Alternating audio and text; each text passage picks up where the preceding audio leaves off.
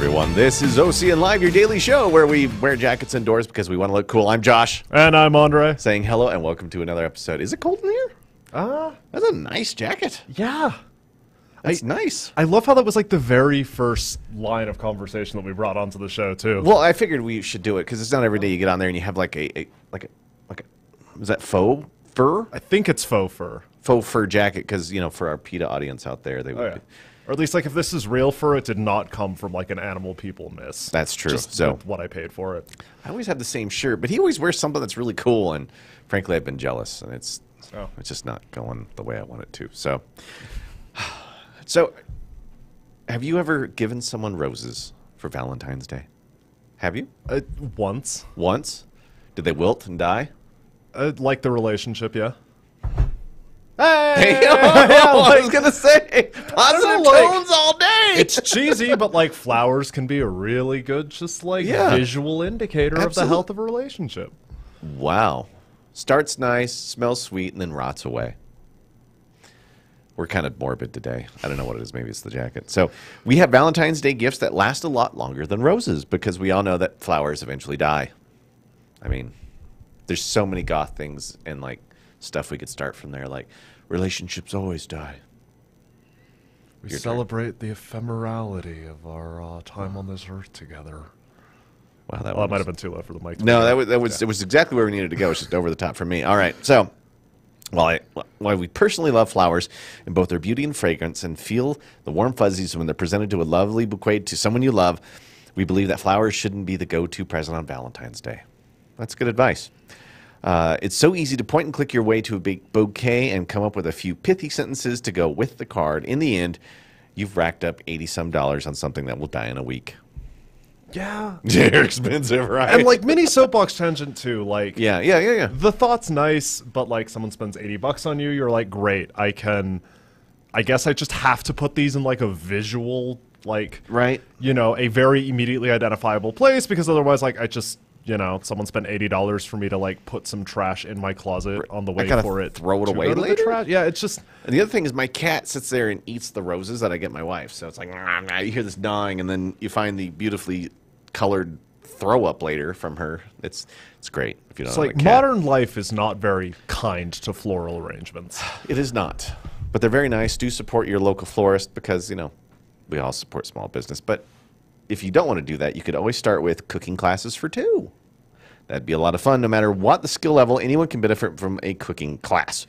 By learning new techniques, trying new cookware, and making new recipes from different cultures, so much can be learned that both of you will leave with an appreciation for the food, cooking, and each other. So think about that one.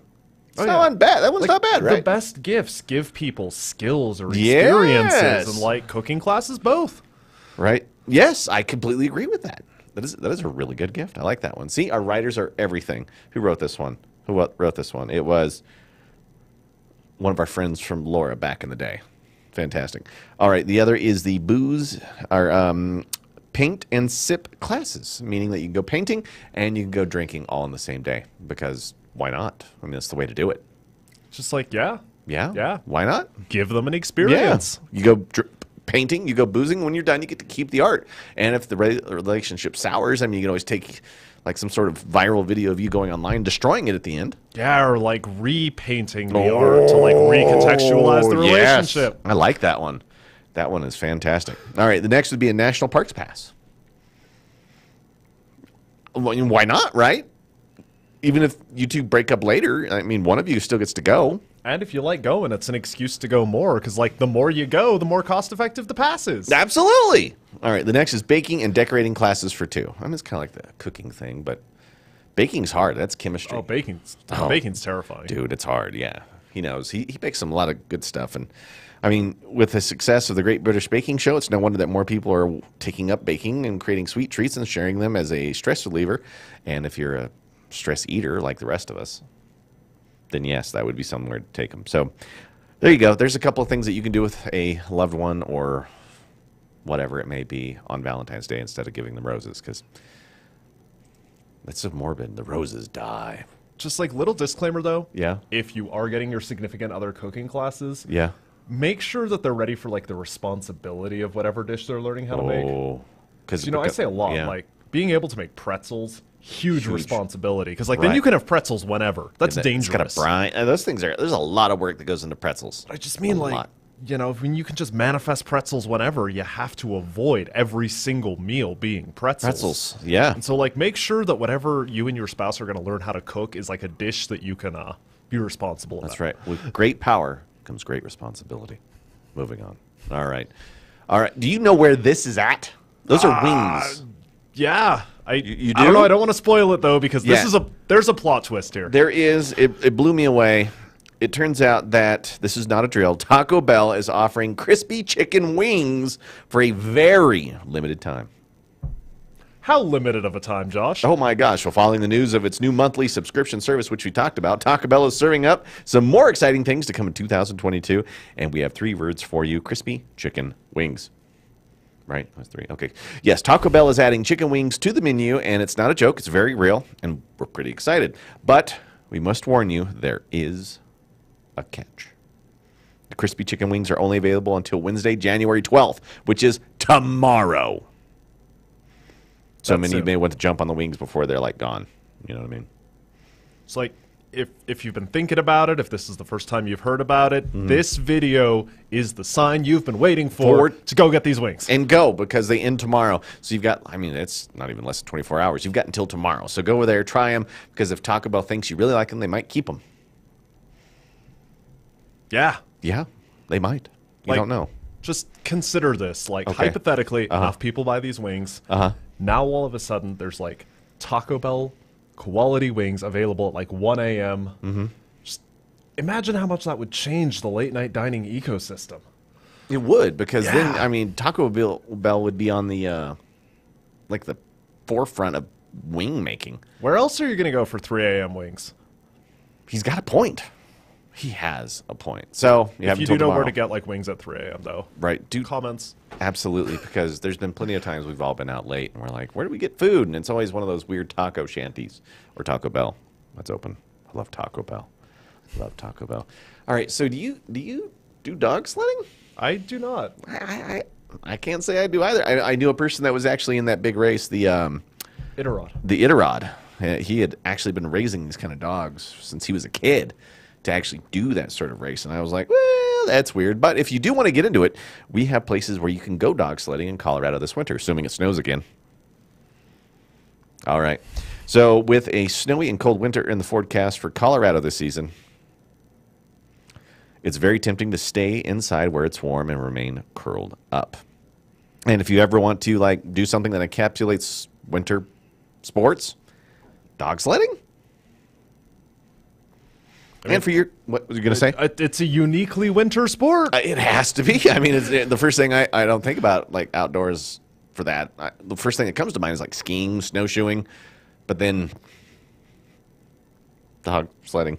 Either way, and for your convenience, we have listed 5 places to go dog sledding in Colorado right now. Here we go. First is the Alpine Adventures Dog Sledding. It's actually a place.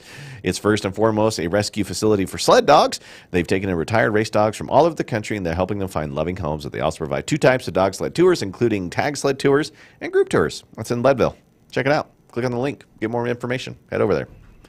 Then the next is Snow Buddy Dog Sled Tours. They're all tours.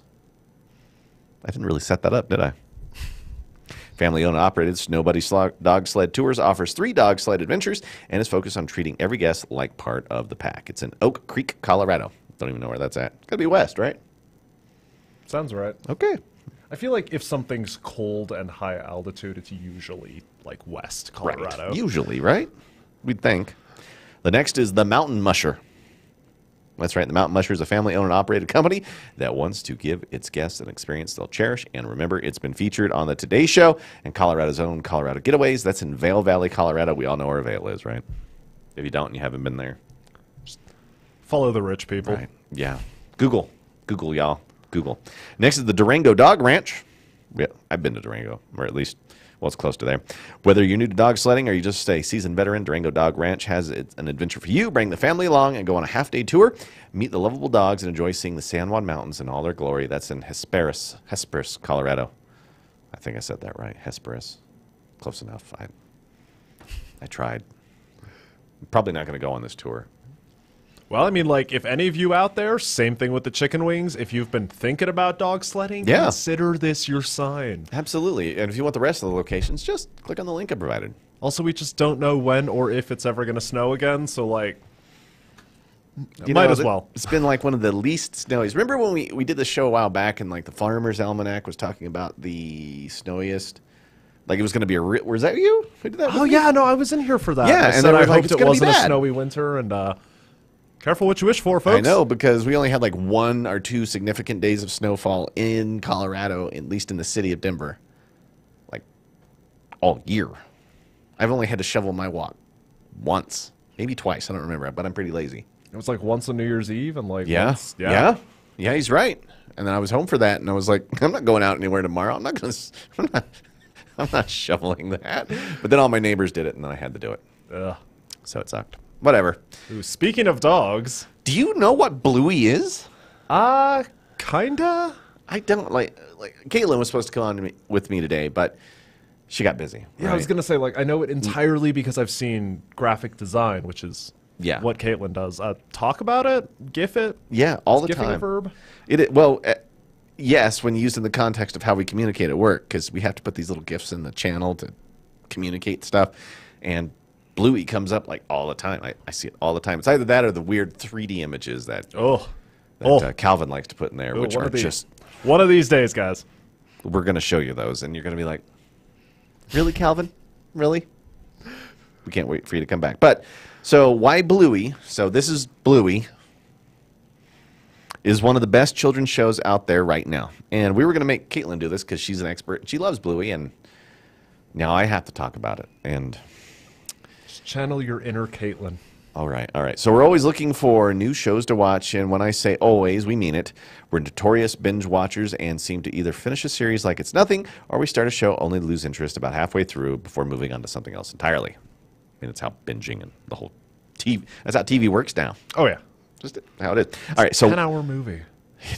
Essentially, right? Like, I wish they would release all of the Book of Boba Fett, one right after the other, but they're making me wait until Wednesdays, and today's Tuesday, and I'm a little angry about that. I'll just wait till the end of the season. And that's what I did with The Mandalorian. That's what I did, but I don't know. Now I'm kind of addicted. Either way. One night, we were roaming through what felt like endless TV streams of TV shows and movies, and unable to find anything remotely interesting. That's when we all heard about an Australian show called Bluey. We'd seen it pop up on Disney Plus every now and then, but figured it was just another kid's show, and we were about to blow it off. And for those of you who are unaware of the sheer adorableness that is Bluey, allow us to give you a brief synopsis. Bluey follows the adventures of Bluey, a blue heeler puppy who lives with her mom and dad, Chili and Bandit, and little sister Bingo. The series originated in Australia and didn't come to the U.S. until September of 2019, but has since grown quite a following among parents and kiddos. And those without kiddos, present company included. Whatever.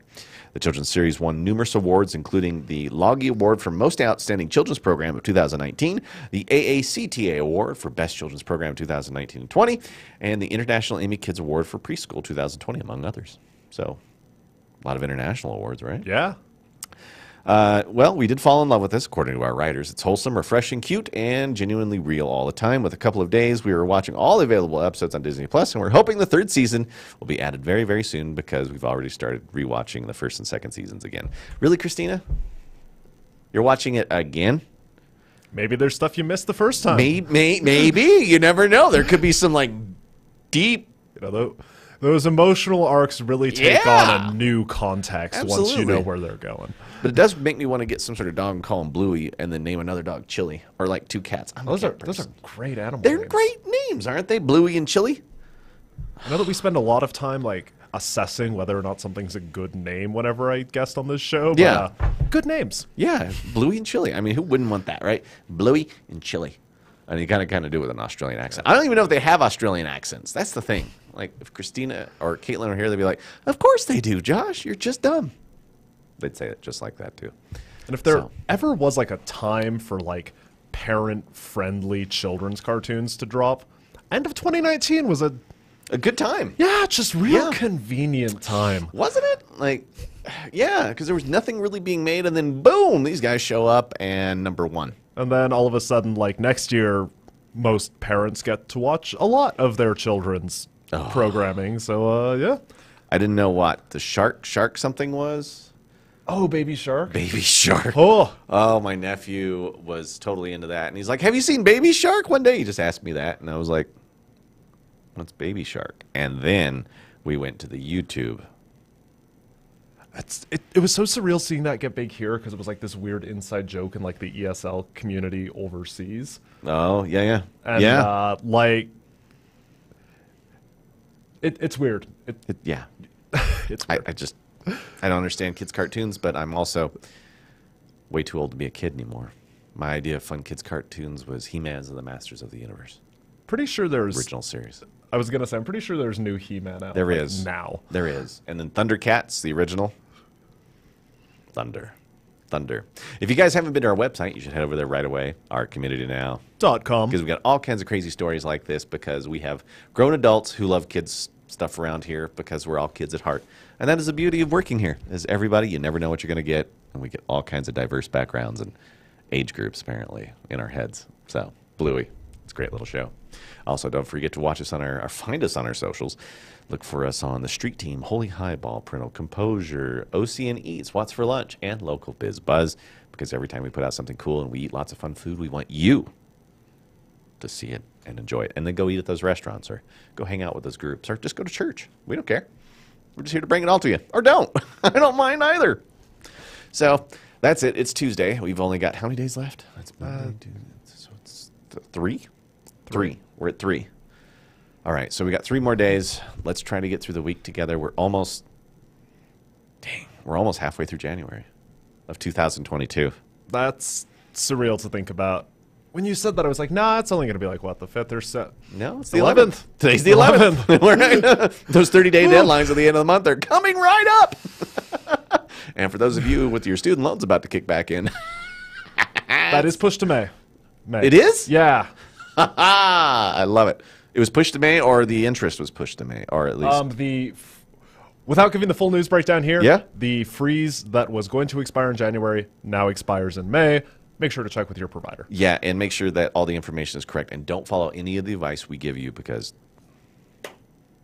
we are not financial authorities. Right? Not at all. Not even close. We're not even good at Bluey. So thanks for tuning in for another episode, gang. I'm Josh. And I'm Andre. Have a great day, and as always... make sure to like, comment, and subscribe.